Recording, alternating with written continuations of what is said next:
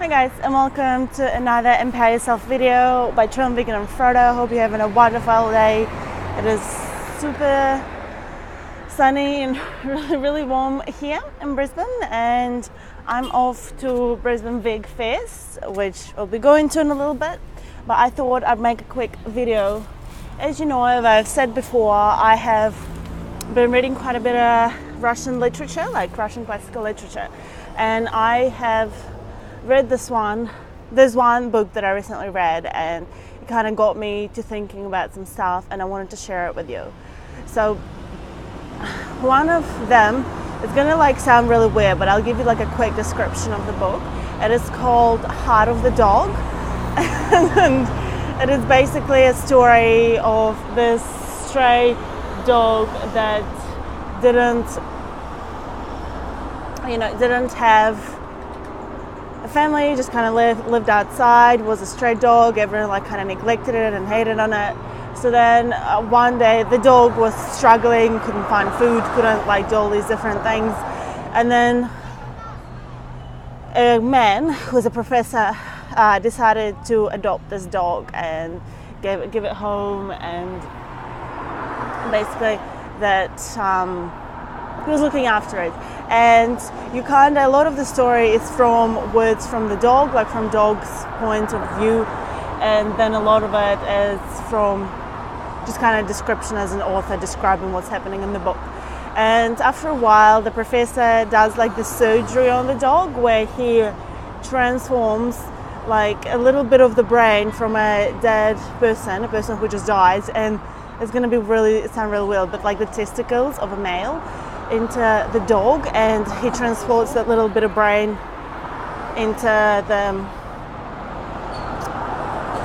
dog's brain. So he pretty much swaps a couple of little things here and there, and then the dog lives through the operation and it starts becoming a man.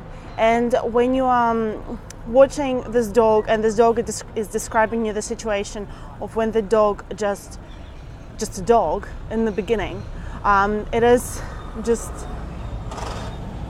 really, really grateful, and it feels like it's on top of the moon, over the moon, that it is being adopted and it is now fed every day, and the dog is really happy to be living with this professor. But when the dog starts to become a human, let's just pretend that is possible, but basically this dog starts to become a human, it becomes this really arrogant, very cocky, very demanding kind of person, and this person wants all these different things that it never, just regular people don't want, and it's really rude and obnoxious, and it drinks a lot and is rude to women and all these different things. And this dog never has, and this human with the heart of a dog never has enough stuff. They always want more money, and they want more area of the apartment to live in, and they want this beautiful woman and whatever, all these different things. And then it becomes to that point that the professor can no longer, he's just ran down, and he can't even take care of the dog and even sustain, because this dog, this human that he has created, starts stealing from him and all these other things. And eventually what he does is that he does another operation, and this dog goes back into being a dog. So it's just a bit of a Phoebe type story, right? A bit of fiction, so, even, I don't know, science fiction, whatever.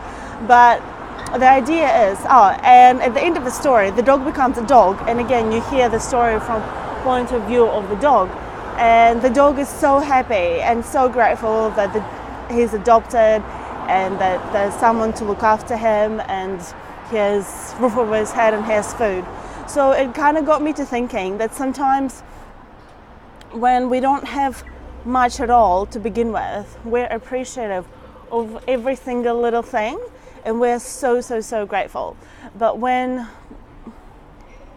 we get given all these incredible, amazing things and we get used to them, we start becoming something that we were not to begin with, and we start expecting all these different things. We start wanting all these different things and feel like there are requirements for basic human needs, and we're kind of forgetting about those simple things that really are important and would make us happy without us needing, you know, to be like so big and obnoxious and crazy. In the beginning, we're just happy with, you know, having roof over our head, having food on our table, and having someone nice to look after us or talk to us or pet us or whatever. But then when we start becoming these arrogant, ego-driven, rude and over-the-top people, we just we forget where we came from. We forget that this is not who we really are deep down. And I think the Empower Yourself message for today is to keep remembering where you came from, to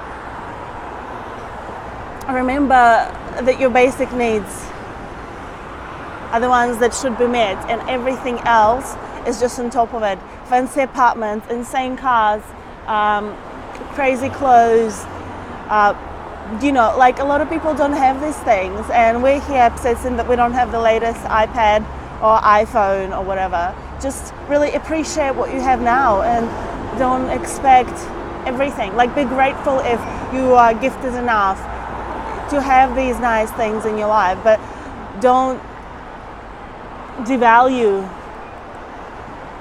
these simple things, the basic human needs, the running fresh water, good food, and a nice warm comfy bed. Like, everything else is just, you know, over the top.